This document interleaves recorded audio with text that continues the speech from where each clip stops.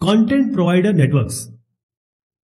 Many of the internet services now, they are coming from or they are served from the cloud or the data center network. Now this is the picture of data center network. There are thousands and thousands and even millions of servers in a single location, and this single location go up to kilometers. So I'm talking about DCN, data center network. Because of the increasing demand of computing, cloud computing. Now this is designed, this DCN is designed, the data center network, to transfer or move large amount of data between these servers which I am showing and the internet.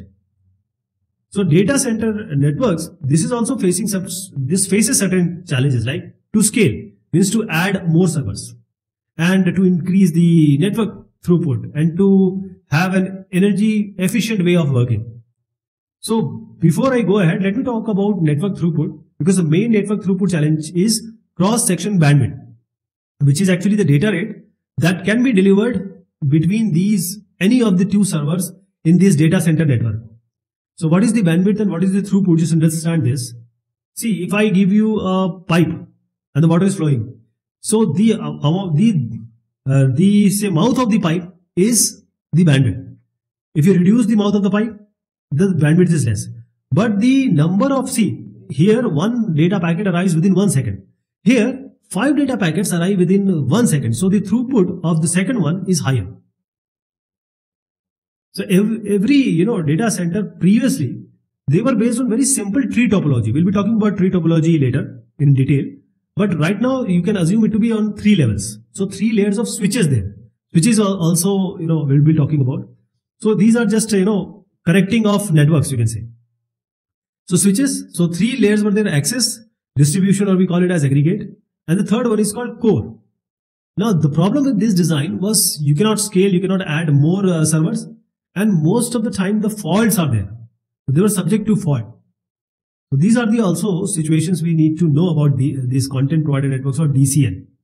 So whenever we talk about the content provider networks or content delivery network, various popular internet services, they are delivering their content around the world, like the Googles, like the Netflix, like the Amazon Prime, using CDN, content delivery network.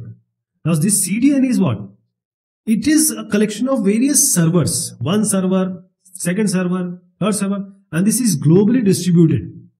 And how it is distributed? So that the people who are requesting it, the client who is requesting it, must get the content as early as soon as possible, or it is placed so near to them that he assumes that he is getting it from his internet service provider like this. So Google, Facebook, Netflix, Amazon Prime, etc., they operate their own content delivery networks, own CDNs they use. So content can be even a small file, or it can be even cricket match streaming video or a football match. And this has to be replicated in various locations across a single CDN. So the content has to be replicated also. That is, a copy has to be made. I'll show you what is actually happening. So this is before CDN, that is content delivery network. And the second part is after CDN. Now here is the content we have. Now there is a, bandwidth I'm trying to show. Now the user is asking, there are user at different location, a mobile using their different location.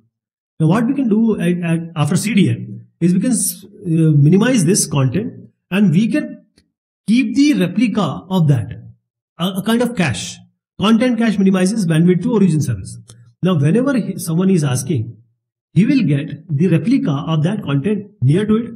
For example, if someone is in Dehradun in India, he can get the server or the content from server based at Delhi rather than going to Los Angeles. So when user requests, the content delivery network will decide what replica or which server having the cache it should serve. Okay. So this procedure or this all process of CDN has to take care of the distance of the client, which server is having load, the traffic load, the congestion. So this may switch. For example, Dehradun may switch to say Chandigarh server rather than going to Delhi.